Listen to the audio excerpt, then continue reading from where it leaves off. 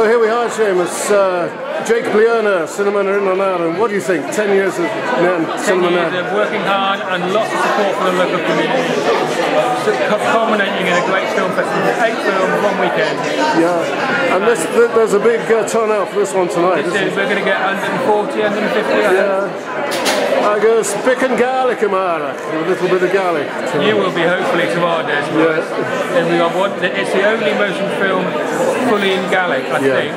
And well, you told me. Well, yeah, it did go forward for a BAFTAs, but BAFTA refused to put it forward to the Academy Awards in the foreign language category. So tomorrow night people can judge, was this film worthy of going forward to an Academy Award?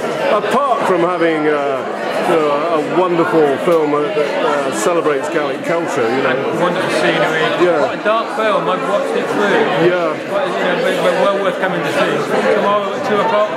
Come and see us. And some films on Sunday. There's a big one, isn't there? Tomorrow night we've got Trainspotting 2. Yeah. Second Trainspotting. Be prepared for Trainspotting. Language. Really good film. Yeah. And 2 on Sunday. A-Fon Kiss. Yeah. And we're closing with Peter Mullen on a clear day. He swims the English Channel twice. And did I come to the first showing? Tilda was here. It was a cowboy movie. It was Magnificent 7. Yeah. And 2 other films. Toy Story, I think. Yeah. And We Know Where You're Going, or something. Oh, there's a bit of Gaelic in. And that was the original trial to see if Cinema Nairn a goer. That's one of Tilda's favourites, isn't it? I think. Yeah. We then separated and formed our own wee group of Cinema Nairn. Tilda did her thing, and we went and we did our first film in January 2010. Hence this being our. And how many films did you show in Sicily?